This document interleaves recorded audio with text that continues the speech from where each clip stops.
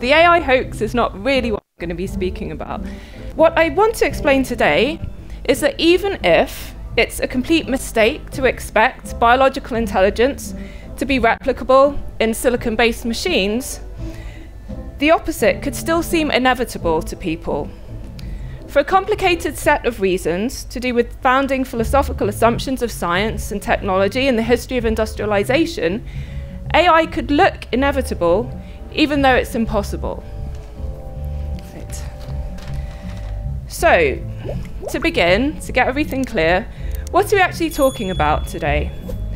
The term AI is used to refer to many different kinds of technology, both actual ones and science fictional ones.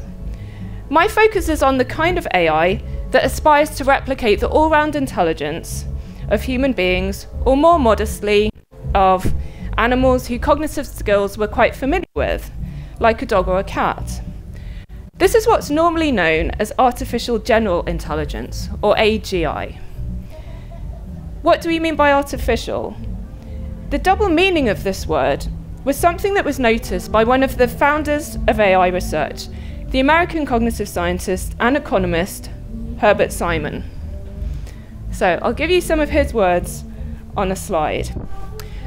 So as he writes here, he looked at his dictionary and saw that it defines artificial as produced by art rather than by nature, not genuine or natural, I should say, affected, not pertaining to the essence of the matter. And you can see there that there are these synonyms: affected, factitious, manufactured, sham, spurious, trumped up. And then what would be the opposite of artificial is actual, genuine, honest, real, truthful.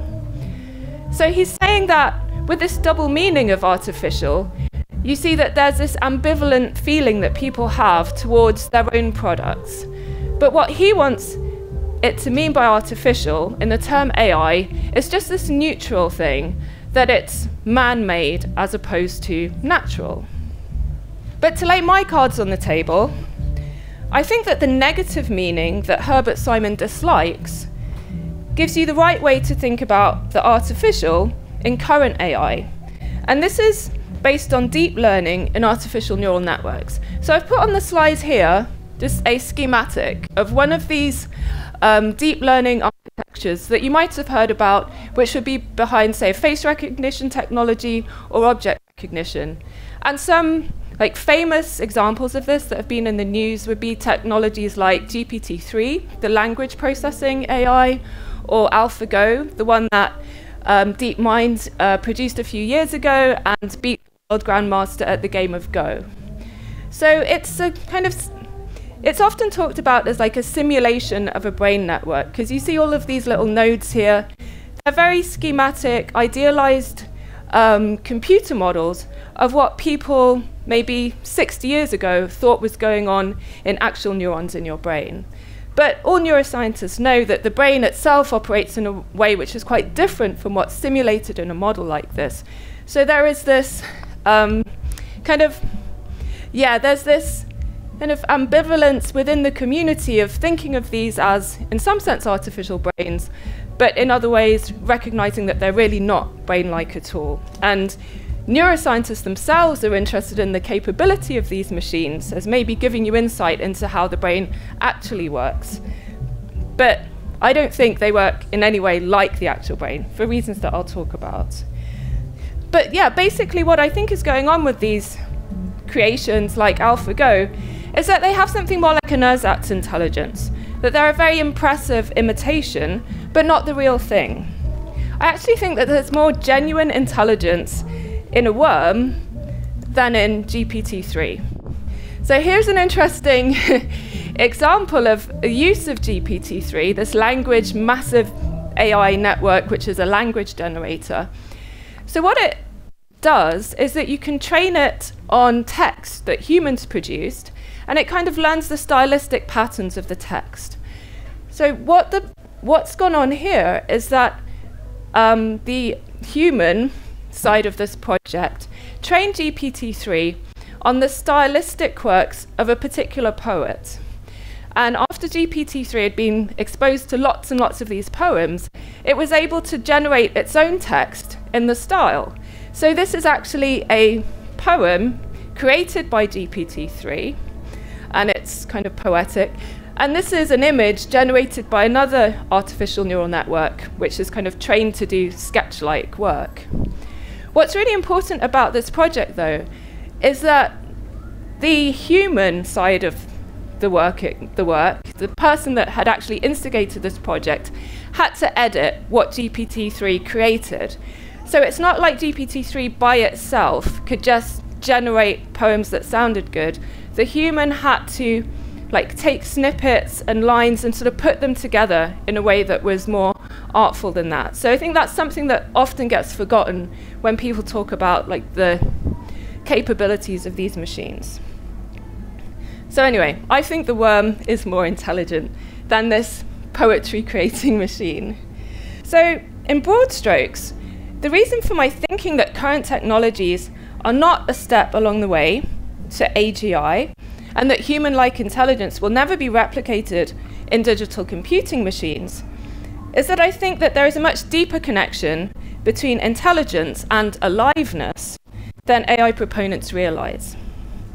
This prompts us to ask, what is intelligence? Sorry, but now this is a question which is much too big an issue to be dealt with in just one slide. But anyway, let me just contrast some different ways to think about intelligence.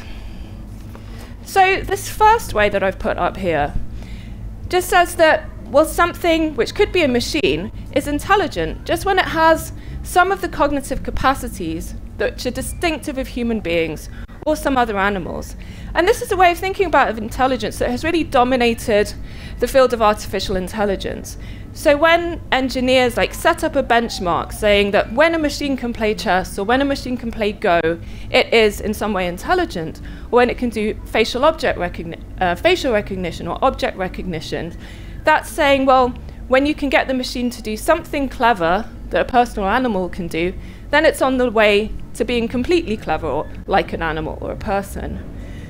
But this other way of thinking about what intelligence is saying that there's this pervasive property of living beings which you can't disconnect from our idea of intelligence.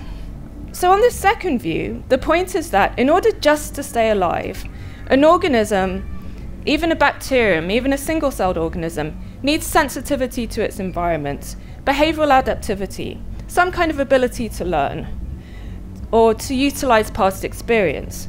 And this is saying that plants, microbes, fungi with all their signaling, as well as animals, are in some sense intelligent.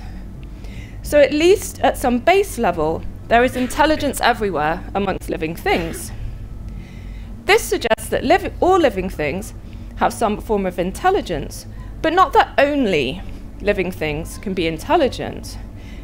So it's compatible with this view, it seems, that there could be artificial, non-biological versions of these capabilities. But here's why I think the pervasiveness of biological intelligence is relevant to the argument about AI. So the brain is an organ in a living body. The nervous system is made out of living cells. If these cells are already, like all cells, intelligent in some sense, let's call them protocognitive, this must be relevant to how it is that animals with brains and nervous systems have all the capacities that we classify as obviously intelligent. For example, a living cell is an inherently adaptive entity. Its learning is a fundamental component of the intelligence of humans and other animals. Learning is explained by neuroscientists in terms of brain plasticity, the constant restructuring that occurs amongst brain cells at many scales throughout life. It must be that brain plasticity, and therefore learning, has the peculiar properties that it has because of the inherent adaptiveness of all living cells. It's interesting that artificial neural networks underlying current AI mimic in a very simplified form one kind of plasticity that goes on in the brain. But the process with which it's supposed to mimic learning, its training algorithm, is very unlike anything in the brain. This is probably because the neural network is running on computing hardware that has none of those proto-cognitive properties of living tissue. It gives us ersatz learning without the sensitivity and multi-scale adaptiveness of the original. But there's an argument that's often brought up here when people like me who are skeptical about the prospects for AI make this observation that the only unquestionably intelligent things are living beings. So they'll say that, well, I'm in the situation now of someone at the turn of the previous century who looked around and saw that the only flying things were living things, they were birds and insects, and said, well, it's impossible for a machine to ever fly. And of course they were proven wrong not soon after that. So the idea that people who are pro-AI come out with here is to say there's no inherent connection between being able to fly and being alive, that there are some same laws of aerodynamics which go across whether you're a living thing or a machine. And they'll say, by the same turn, there are the same laws of cognition, the same laws of intelligence which hold whether you're a machine, an artificial thing, a non-living thing, or whether you're a biological creature. So they'll say, of course, cognitive science can study intelligence, whether it's in a machine or in an animal. But I think the problem with this argument is that there's a big difference with what I'm claiming about the essential connection between life and intelligence. Most living things can't actually fly. Flight is not essential to being alive, whereas my suspicion is that some form of intelligence, proto-cognition, really is necessary and essential for life. Which means that to properly understand intelligence, you need to root it in its biological context. And this is what makes me skeptical that you could have genuine intelligence and not fake, artificial intelligence in anything other than a living system. To continue watching this video, click the link in the top left or in the description below. Or visit iai.tv for more debates and talks from the world's leading thinkers on today's biggest ideas.